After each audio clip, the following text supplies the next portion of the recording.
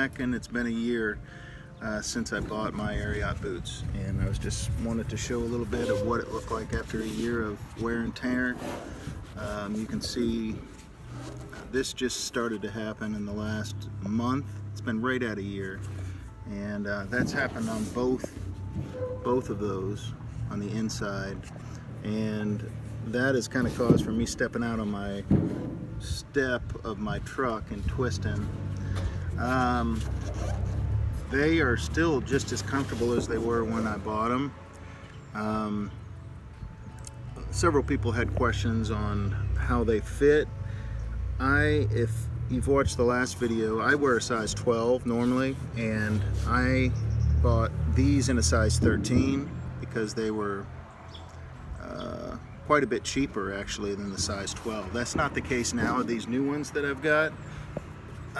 They're the same price whether they're size 12 or size 13. So these I went with size 13, and the new ones that I've got I went with a size 12. The reason being, I did have a little bit of slippage at first. I compensated by that by wearing a fairly thick sock, but I did notice that they had a tendency to slip a little bit inside the foot. But that's the only negative that I had on it. They were just very comfortable, waterproof, had no problems with, sometimes I'd be in 3 or 4 inches of water, you know, step in big huge puddles and have no problems working the rain, snow, sleet, and no problems. So I wish I would have got a little bit more than a year, because if you've watched my previous video, be it Wolverine or Red Wings or Doc Martens or whatever, I've only been able to get a year out of them because of the type of work I do outside and on gravel, snow, mud, and a lot of concrete, a lot of steel grating, and it just tears them up.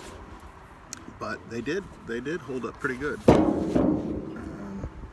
And the uppers, they look bad now because I've got mud all over them, and actually I just mowed the grass with them.